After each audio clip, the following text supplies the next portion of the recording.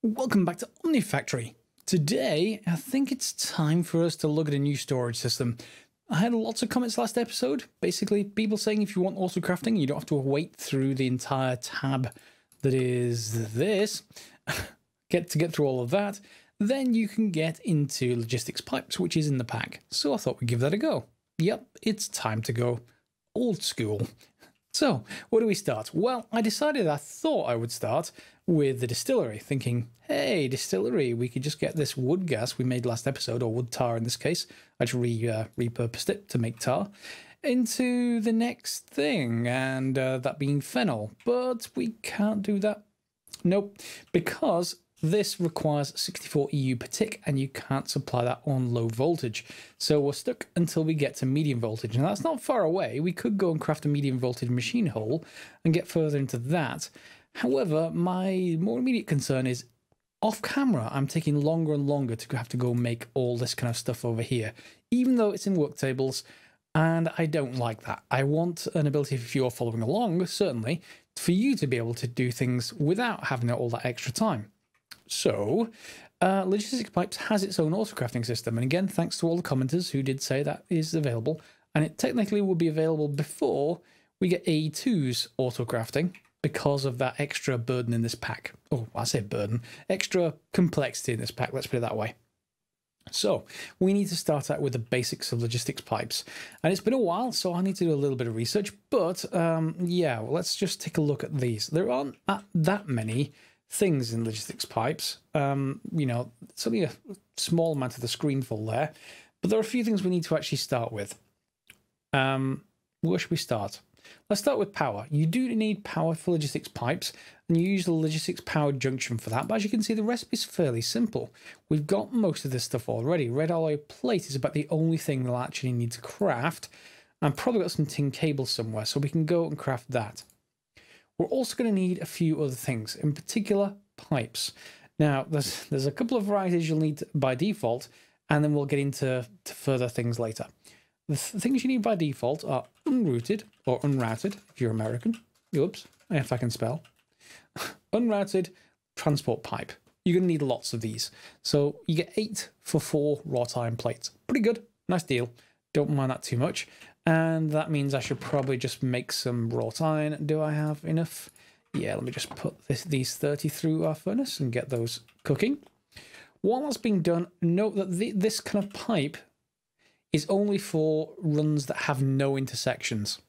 So if you pick any piece of any block, if there are 2 pipes coming out of that block, you're fine. You can use unrouted. If there are 3, i.e. or 4, anything above 2, it's an intersection and you need to use the next pipe up.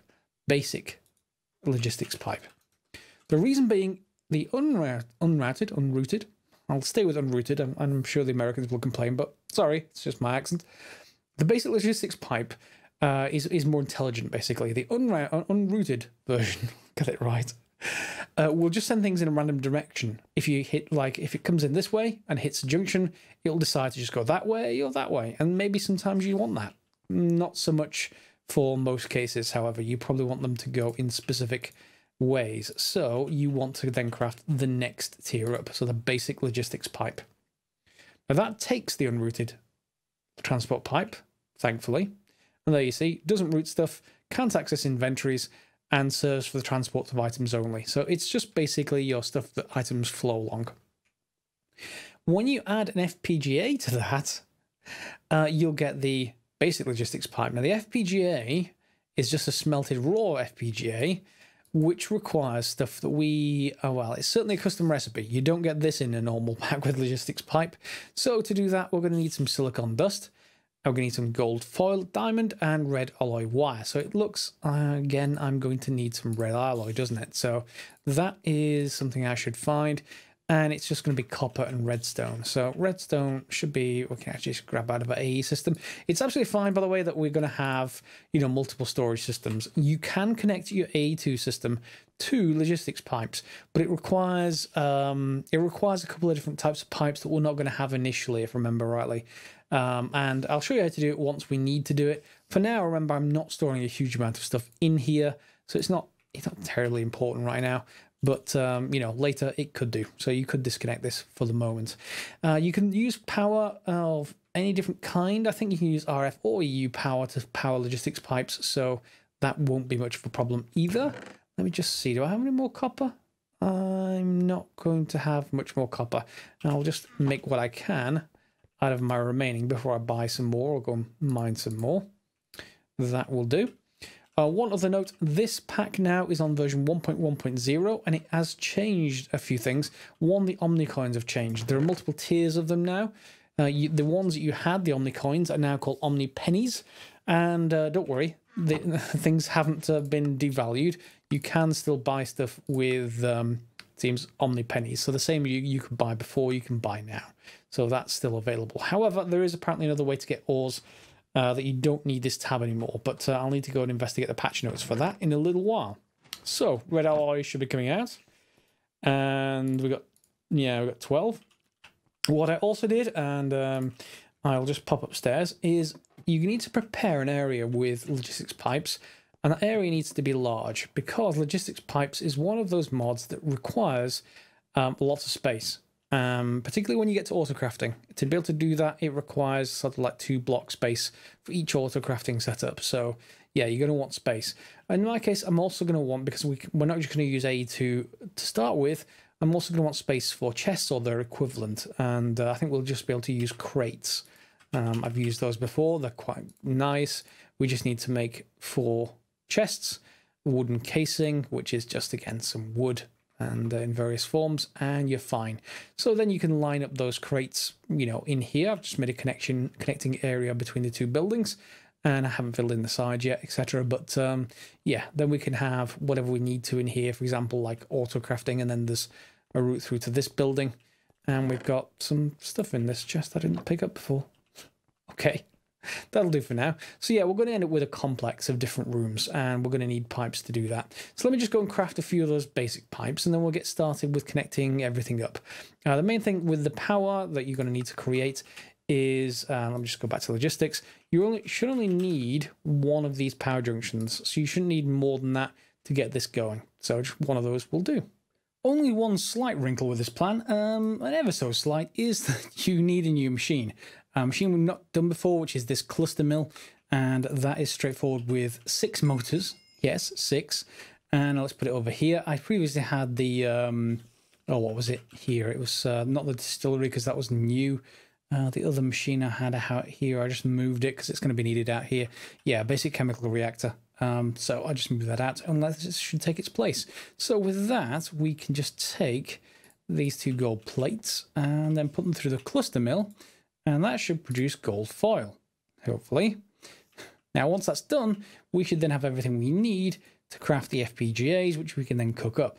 I've already made 40 unrouted transport pipe, and we'll get the logistics power junction here. Remember, I have some power in RF form going all the way over here. So I think what I'm just going to do here with this is, first of all, put up some light. I'm not sure if they only just added dynamic lights, but I think they have. Anyway, that is pretty good. And let's just get this down here just so that I can get access to this area while everything's going. And in here, we will put down our logistics power junction. So let's just pop you down there. And you're filling it with RF power, and it has a huge buffer, 2 million LP, so that could be drawing off quite a lot of power from here. Yep, this only has a 60,000 RF buffer, so it will be using lava, and at some point soon that lava is going to start running out, because I've not moved it across to the nether yet. It still is consuming that lava lake just below us, well, about 30 blocks below us and about 30 blocks that way, and, you know, so I do have to watch out for that power consumption. However, this then is the start of our network, and it will supply anything connected to it with power. So you don't need to worry about any kind of other power junction as far as this is concerned. So let's have a look. There's some gold foil, and let's just put this through here, and we should get 2 batches of FPGAs, and let's put those in here. Get some of that conduit binder back out, because I was using that to make some stuff. So let's just put that back in here. There we go.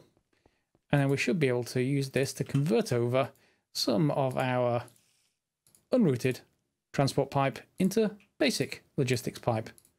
Now, what used to happen is you used to have to just grab something like a crescent hammer or any other wrench that's compatible, and you used to be able to use the basic logistics pipe to be able to access it, put it down. Yep, that looks like a new model. Looks like a much newer model. Yep, and you used to be able to basically set this up. Now, what is going on here? Let me just get that away for a second. And it's got a nice animation. Whoever's been doing that work, that's pretty nice. Well done, my developer. Anyway, what you do with basic logistics pipes is connect them to machines or storage. So for example, if I just use unrouted transport pipe, it can't connect to any storage or machines. It's just there purely for transport of items. So when we have basic logistics pipe, if we want to see what's inside something, I'm not sure if I've got a crate. Why don't we craft a crate or two? I have some wood in my inventory, so let's just convert some of that over. I'm going to need about 8 of this. Yeah. And then we'll convert those back into chests. And then what else did we need for a crate? Was it just the wood casing, which is some wood, some planks, etc. So I'm just going to make a couple of casings. And there we go. We'll just use those, convert them into sticks, and then we should be able to just shift click that in. I would have thought it would have taken 4 more. Did I not have 4 extra? I don't think I did. Let's just convert a couple more over. 1, 2. There we go. And now will you let me shift click that in? You will. So 2 wood casings. And then we just need some planks, and we just have a small storage crate. This will do for now. So if we want to access this from the rest of our network, we need to be able to basically connect to it. To connect to it, you just connect it with a basic logistics pipe, like that, hopefully. There we go. And you'll see it's got a nice connected texture. This is much nicer than the 1.7 version as far as how these pipes look. With that, you can then basically, the first thing you need to do is choose a default route. So if I shift right click here and select this as default route, if something can't go anywhere else, it's going to come here. If something is set up elsewhere, then it'll go there. But if we just have like a dump chest where we just go after adventuring somewhere and drop it in and it goes into the network, unless you have it specified somewhere, it will go here. Otherwise, it might go in another storage, or it might just get dumped onto the floor somewhere. So make sure you always have a default route set. Now, when you craft your power junction for the first time, you will get a guidebook. Is it still in my inventory? And I crafted another one. So it's just a basic piece of unrouted pipe and a book, so it's nothing special. And yes, thanks for playing Logistics Pipe. Lots of changes have been made since the last release in 1.7. Okay, so next page, and it's basically saying you need to craft some other modules. So Logistics Programmer, Logistics Program Compiler, and also a Logistics Disk. So let's take a look at what they need to actually to be crafted. So Logistics Programmer, Program Compiler, which needs a logistics disk by itself, machine hulls, some lapis, some tin, red alloy plates. So logistics disk does not take much whatsoever, so we're going to need 2 of those presumably, and a logistics programmer, and that requires a FPGA, which we've already got. Blank module, which we're going to need more of over time, so that needs paper, which of course we'll be able to get quite easily now that we have our sugarcane farm, and redstone gold nuggets, and advanced chip. Now, what does the advanced chip need? It just needs a raw basic chip, which is some silicon, some copper wire, and some redstone.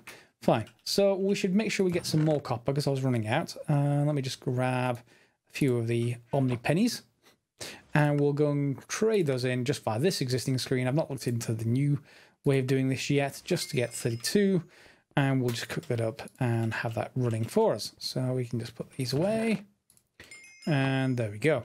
So, right, I need to go and craft those items. I've showed you the recipe, so I'll do the rest off camera so we can get more in the episode. And with all that crafting done, we should be able to get this going placed. So if I just go and let's say I put it down right about here, where's my block? There's the program compiler. And if we put it in here, we should be able to put a disk in. And there we go. We can choose basic. And I think we're going to hit unlock. No power, connect to LP network. Good. And that just means that I just need to put a basic logistics pipe in. And then why don't I put a basic logistics pipe there as well? I'm not sure if we need a basic one for the power, but it'll do for now. And now we should, well, it says no power, but this is connected. Yes, that's connected.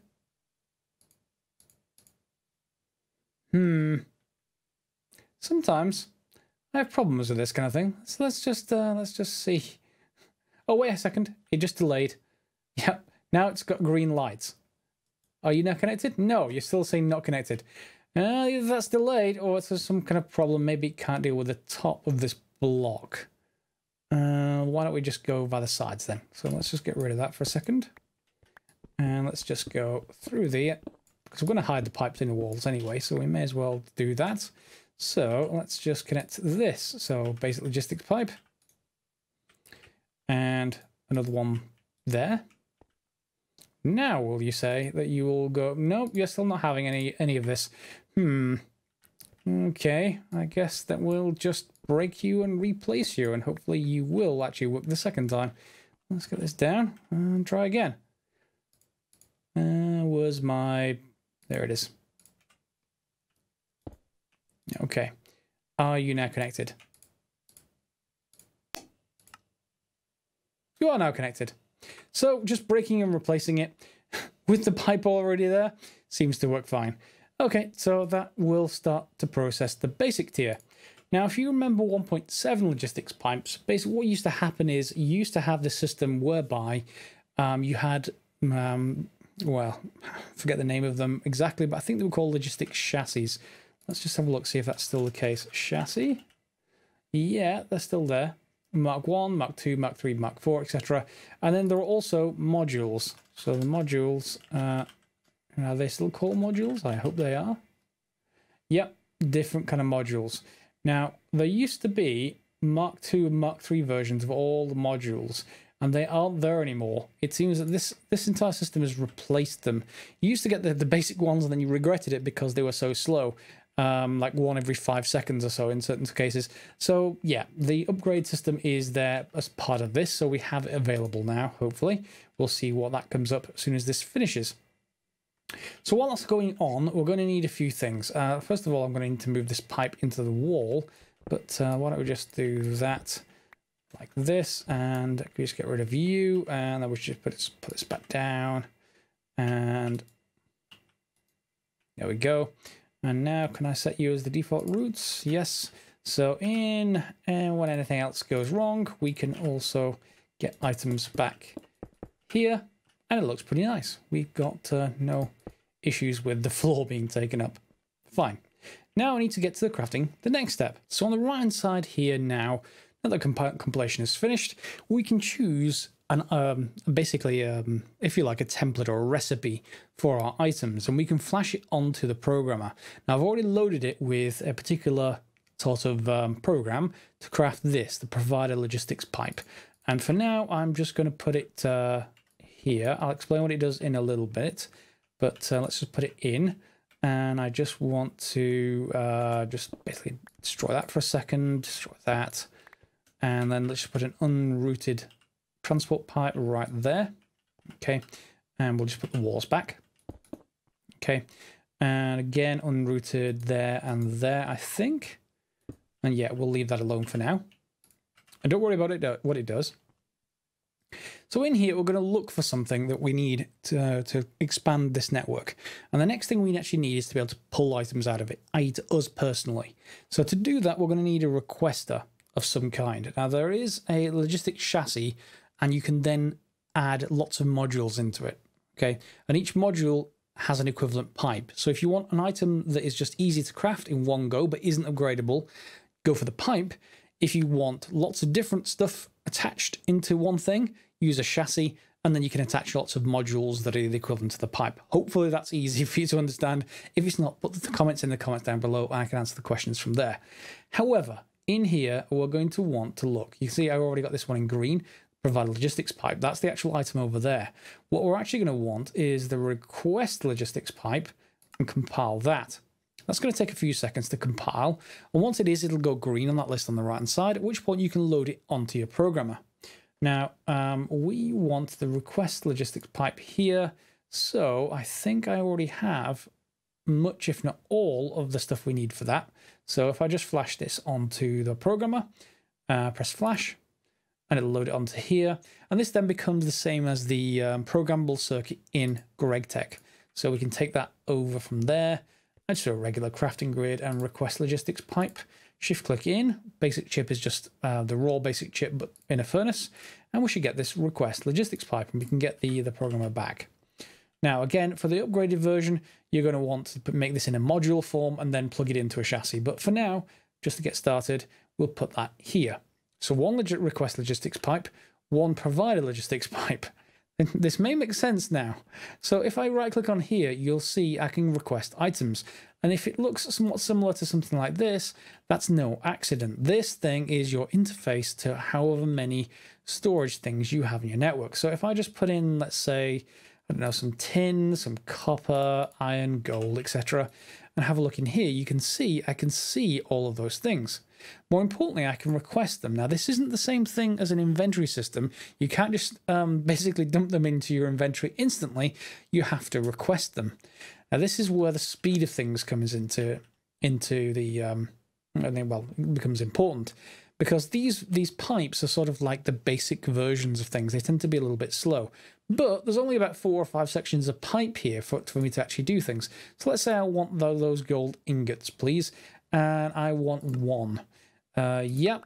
And it popped out for me. So it pops straight out of this pipe, straight into my inventory. I can't really put it straight back in again. It doesn't let me access my inventory. However, you know, we can just dump it straight back into our dump chest. So this is sort of like well, it is a requester. I've seen them put into ceilings before, where they just dump whatever you request back out, and they'll go and find items. It'll take a little while, but you can then just queue up requests. But otherwise, you can still access it just like an AE2 system. It's just a bit slower. Now, what that doesn't do is any auto crafting, but this is just the first stage, you remember. We're getting the actual system set up. So at this point, all you really need to do is have a provider logistics pipe connected. We just right click on with a crescent hammer.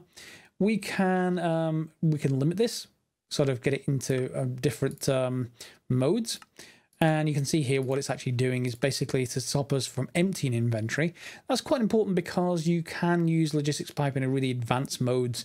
You can do things like, say, this chest, everything that matches stuff in this chest should still go into this chest. So you just put into that chest whatever you want, and if you get any duplicates, it goes into that chest.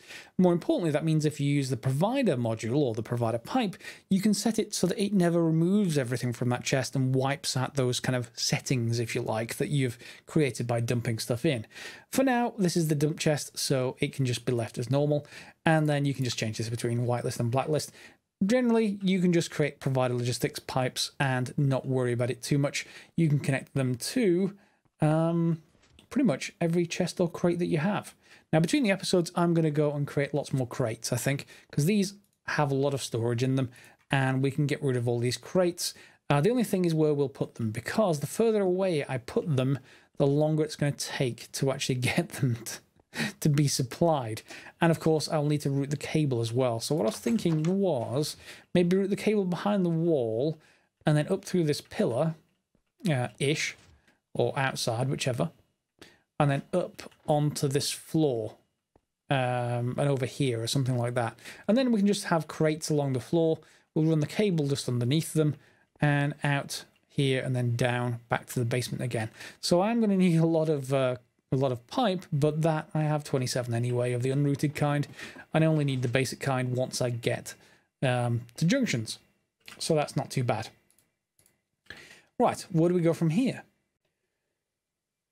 Now, while I'm not quite sure where they are in the research tree for this, which is why I'm trying to research tier 3 at the moment, there are upgrades from even this. The first one to note is the remote orderer. This is really, really handy-ish. And I'll show you why. There's 2 pieces to it. The remote orderer logistics pipe, which is just like this, except that it interacts with the remote orderer. The remote orderer is like having an AE2 remote crafting terminal. So you can, well, not a crafting terminal, but a remote terminal. You can basically request items, and with your remote order from wherever you are across dimensions, it takes power every time you open it, so be a bit careful. However, when it doesn't take any power to actually order the items or anything, just when you open it. Yes, so you can order them and they'll be delivered to your remote order logistics pipe. Now that doesn't help because that's not moving anywhere, remember. However, you can just connect it to an ender chest, and that's what I've done in previous series when I used this back in 1.7. You have this into an ender chest and an ender patch to the ender chest, so you can basically right click, use your remote orderer and get stuff to pop back into the ender chest, which is in your inventory wherever you are. Really handy way of doing things, and that is one of a couple of different upgrades from here. And do we actually see, are you finished? You're nearly finished. Okay, we'll see how that goes. And let's just see, is there also logistics request table? Yes, so this is basically more like the AE2 terminal. Now, there's an AE2 crafting terminal, which I don't have yet, and that will basically be the equivalent for logistics. So if we go for here, unfortunately, this requires a bit more stuff. Yeah, so blank scanner modules, we can make that. That's not a problem. Crafting logistics pipe, LV machine holes, request logistics pipe Mark II. We can actually make most of this stuff. Ooh, small steel gears, compressed crafting tables, interesting. So yeah, this is lots of stuff that we haven't got to yet. It's not out of the ballpark, so we can make all this. It's just a little bit laborious. But yeah, that is basically like this, but upgraded to include a crafting table. So you can shift click stuff into it and it'll pull stuff from your network. So I'll be crafting one of those as well. I think I may do it between the episodes because that just takes a lot of miscellaneous stuff. Here we are. So we've got tier 3 done. So tier 2 is available. Presumably it's reverse ordered. Do we have anything in here that's new? Crafting logistics firewall pipe, that's new. I don't remember that. Okay, we're gonna have to look at some of this stuff. Passive supplier, you can see lots of this stuff. We're gonna have to just go through all of these. I'm not gonna show them sequentially. I'm just gonna show them as I actually build the system up. We're gonna start with just a storage system. Then we're gonna add auto crafting, and then, auto crafting machines, and then auto crafting in general, maybe. But we'll need to do those in a probably dedicated episode. They take a little bit of explaining just to get everything working. Also, if anyone knows in the comments before I record the next episode, do GregTech machines have an auto eject? Is this an auto eject? Because if it is an auto eject, that will really help. Otherwise, I may have to specify manually a side to eject from and then have some weird logistics pipes setups. Anything that also ejects like thermal expansion machines, on the other hand, it's kind of easy to set up. So if anyone wants to let me know in the comments, otherwise I'll just take a look around and try it before we get to the next episode. So is there anything in here that I really want yet? Passive supplier, provider, no. No. Okay, so we'll just set it going on the next tier of research. And how are you doing with power? 1.5 out of 2 million. Have we run out of lava yet? No, we haven't. And that's running constantly. Good. So we've got our system running. Between the episodes, I'm going to be putting the crates together, moving them upstairs, and then just attaching these provider logistics pipes. I may even go with the module form. So we have like a blank module, this. And we can use that blank module along with all the other different kinds of things to basically, what's it called? Just called provider. Yeah, so just to craft the provider module. There we go. And that's simple as well. In fact, let me just craft one of those and I'll just show you their installation just so it's easy enough to understand. So there's Logistics Chassis Mark 1. We've flashed over and then we can go and craft this in. I think what I'm just going to do is just craft lots of these logistics programmers, to be honest. What did it take again? Yeah, you see, they're not all that expensive. I think what I'm going to be doing for auto crafting these things is just crafting one of each and then just loading it in. There's no real need, I don't think, to keep on reflashing the same one. So that will let us craft Logistics Chassis Mark 1. And let's make another one of those. I've not got many more basic logistics pipes. And then we'll just go and craft a provider module. So let's just, wish you could shift click that in. Provider module, where are you? And the scroll wheel on the mouse does not work very well with this. So provider module, there we go. compile, and then we'll flash that across, build the same thing, and we should be good. So provider module. Do I need anything that I don't already have? I've pretty much got everything there. Yep, just need to wait for that to finish. And now I've got the Mark II version of the chassis, just so that we can add multiple modules rather than just a single, which is no different than a pipe, I don't believe. Let me just grab, where's the basic? Well, let me just put these raw basic chips in. Just a few of them, that'll do. And we should be able to just shift click that in now for 2 of these. What am I missing? I am missing nothing. Can I just shift click another one in? Whoops, not tier 2. Yeah, there we go. So there's 2 of them. Let's go and replace this one just in case I actually want to, well, just use it as a demonstration. And let's put you in here. So logistics chassis Mark II. Help if I get back. Okay, there we go. And then I should be able to install modules in here. So in this case, a provider module. And can we select? Yeah, we can just go straight to the options there if we want to. And you'll see you'll have another space available for another module if I want to. So that is going to work perfectly well. And I'll leave that one there just as an example. But most of the time, you can just start off with a default pipe if you want to. I'm just going to want to upgrade them at some point soon. So we're going to need to continue into next episode with lots more stuff, including all the autocrafting stuff. If you've got any specific questions about anything you've seen, particularly to do with logistics pipes, let me know down in the comments, particularly if there's anything you want me to run through that you're not clear on. Do let me know, and I'm happy to actually run through that. Hopefully you've got everything set up that you can just connect all of your crates now, or all of any storage system. For example, you can connect storage raw controllers. Oh, and just one other thing, I did mention that you can connect your AE2 system. If you want to connect your AE2 system already, then just craft an interface from AE2, put it right here, for instance, and then just put a provider, provider logistics pipe, or you can put one of these chassis in there as well. Doesn't much matter.